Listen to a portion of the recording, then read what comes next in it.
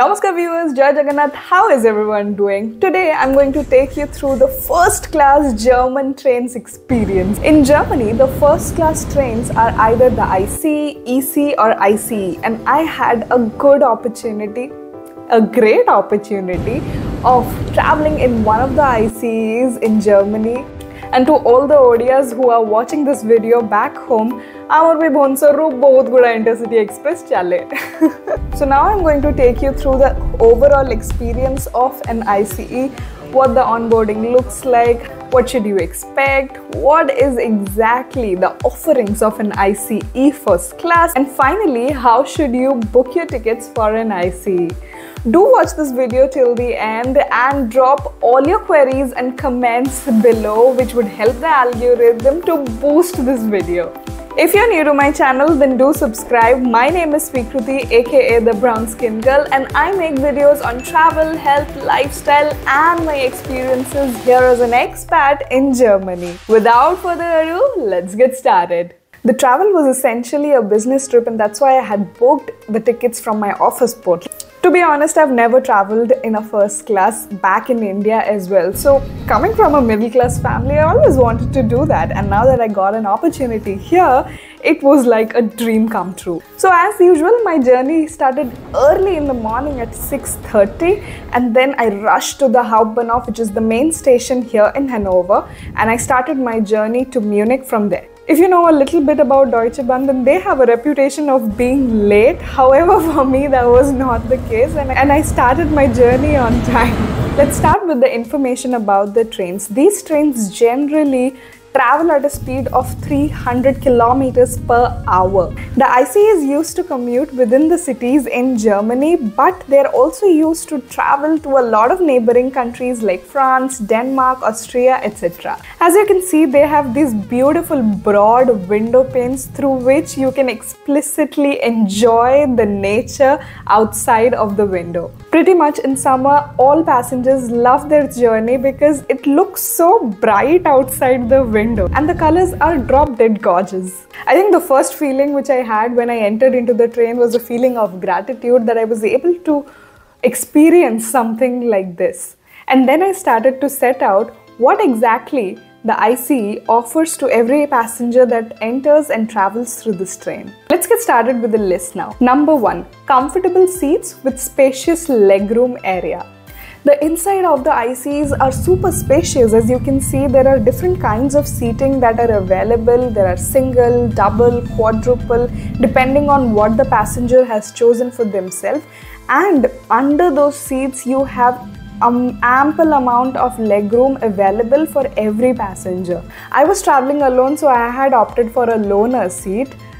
If the train is going empty, then if you're not happy with the seat that you have been allotted, you can change it with the help of the TT who comes to check your ticket. Thanks to my Indian roots, while I was coming back from Munich, I just sat down and started eating my chicken and chawal on my seat, and literally nobody came to disturb me or ask me, hey, you can't do this or you can't do that. And it was immensely pacifying to me that I can be myself, do the thing that I want to do within my personal space. The next point is about the internal compartments.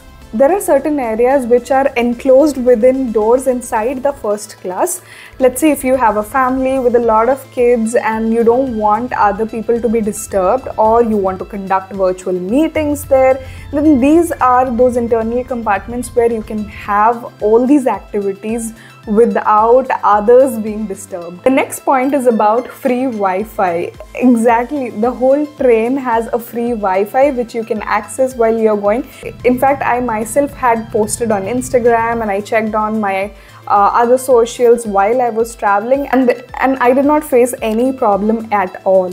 Because while traveling, we generally lose out on our battery, so there are sockets available near the seats where you can charge your laptops, your phones, etc. One thing that I noticed interesting was within these first class compartments, just like we have it in the flights, there are people who come to you to service your food and drinks that you've ordered from the pantry. So you can book your seat reservations, have that catering at your seat, and also get that newspaper that you wanted to read early in the morning. Another facet which I found interesting was they have proper monitors which show you where the train is heading towards and how much time will it take to reach to the next destination.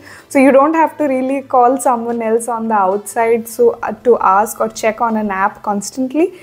There is everything in front of your eyes being updated as the train is moving in the direction of your destination. Also, the announcements are all in German and English. So let's say you don't really understand German that much. For you, it's fine, absolutely, because English is always an option.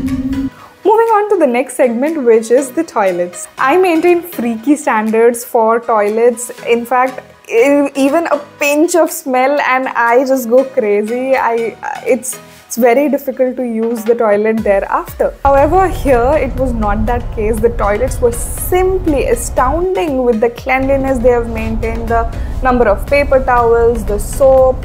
Everything was really on dot, and it actually helped improve the overall experience while traveling in this particular first class ICE.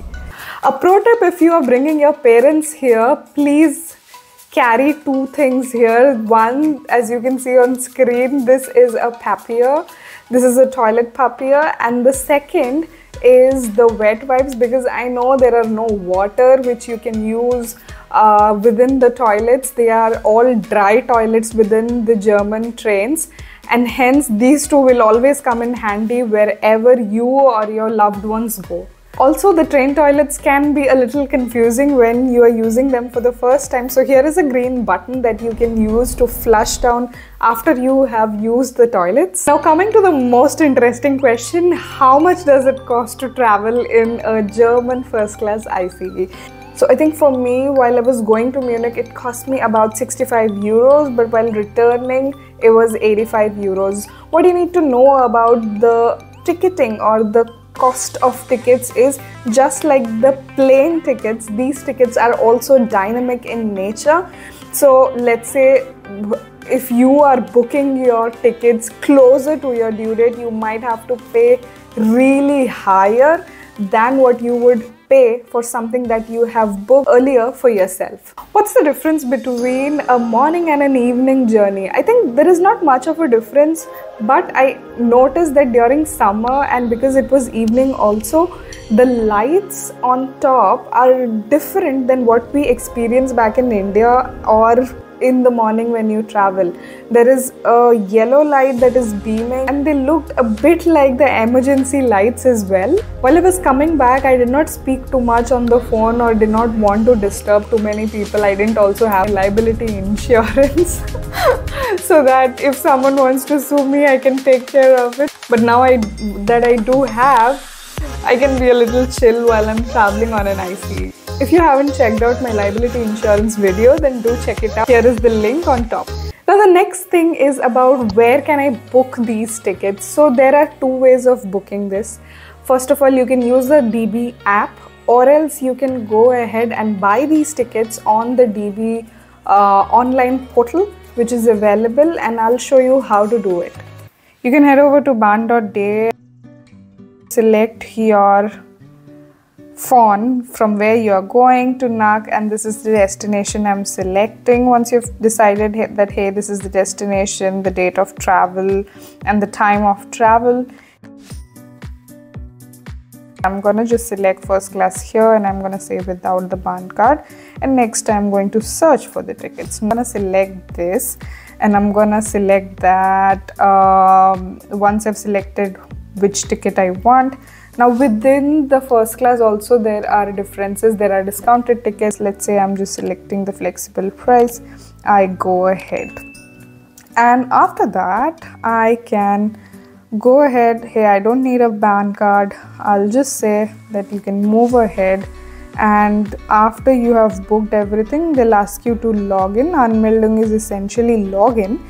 You can log it in, and the next phase is Zahlung, where you can go ahead, book your tickets, Proofen and booken is something like you proof that, hey, this is what it is, this is my ticket that I want, and you can finally go ahead.